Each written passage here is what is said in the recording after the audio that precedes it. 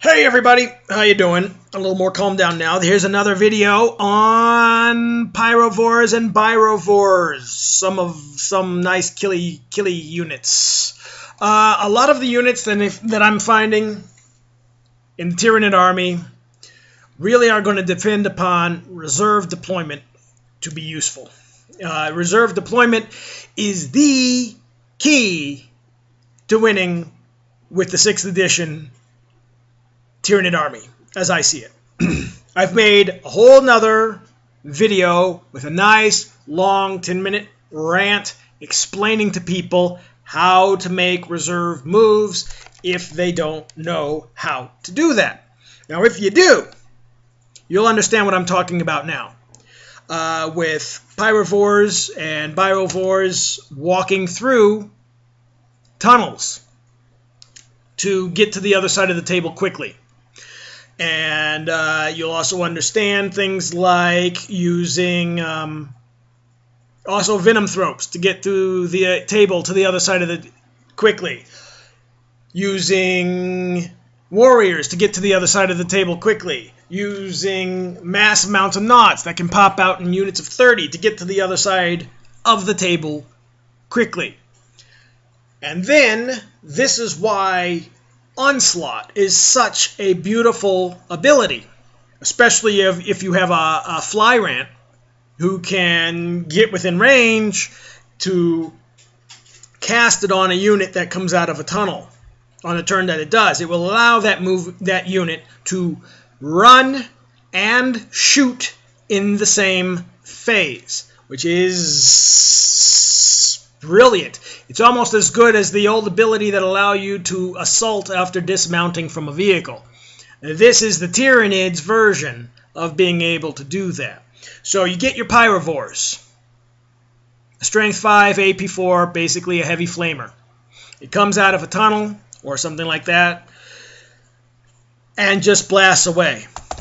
Excellent at clearing out anything that might be there, things in cover, things in woods, things you just don't like. Again, it also has my favorite biomorph built into it because Games Workshop just knows. They know on this one that this unit has problems if it doesn't have Acid Blood and Acid Maw. It gave it both because it really needs that it needs this stuff. In fact, it basically described it as a walking digestive stomach. For those who don't know, Acid Blood. Any unsaved wound immediately inflicts an auto hit on a target that inflicted the wound at the initiative step that the wound is inflicted, which must be resolved immediately at Strength 5, AP 2, before the next wound or attack is made, giving you a high probability of killing the unit before it gets to go on to its next attack, assuming it has one. So this means you probably do not want to assault a pyrovore. You're going to think long and hard before assaulting that pyrovore because it's 40 points and you're probably going to lose far more. And as far as I know, you can't refuse to hit. So you use that ability and the Acid Maw, which is basically the same thing. It allows the pyrovore to trade in all of its attacks to make basically an Acid Blood attack on somebody. This is why you don't care about its weapon skill and you don't really care about its initiative because, hey, you can have some unit charging in at initiative 10. It's still going to take all those Acid Blood attacks at initiative step 10. And another thing, the pyrovore only blows up on instant death, not just death. That's a key point. If you don't instant death it, it just goes away. This is how I use it. When you pop it out through tunnels and things like that, it's very useful for clearing the way out of it. It depends on it's 3 of them. 3 heavy flamers pop out. With Onslaught, it's 3 heavy flavors. And if you have, let's not forget, the Tyranid Prime, independent character, it can join units. I don't see why it can't join a unit of 3 Pyrovores, and join them through the tunnel and say, hey, how you doing, guys? I mean, you could really build whatever combination you want. It's up to you. It's up to you. Maybe you want that Prime to join a brood of Venomthropes. Maybe you want them to join a brood of Biovores. I don't know, and they can come out and shoot cluster mines on that turn and just blee. The options are endless. Go for it.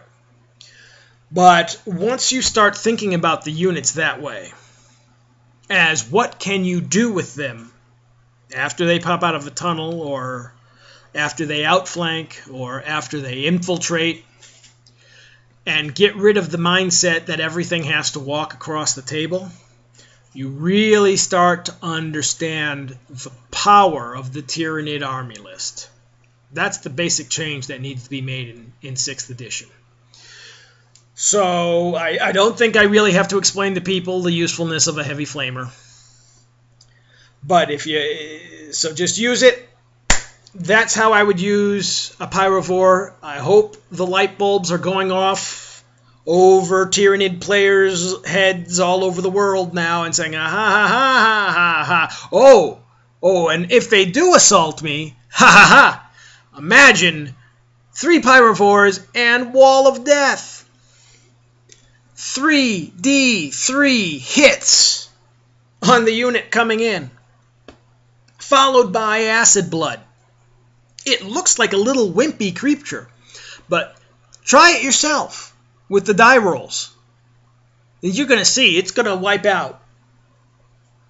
Well, whoever's going to charge into it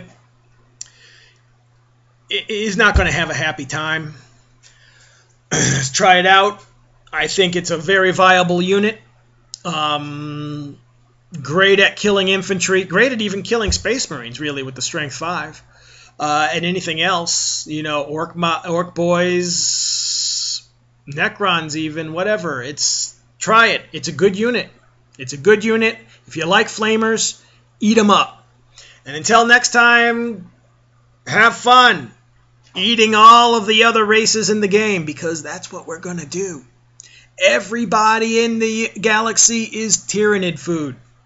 Yummy. See you next time.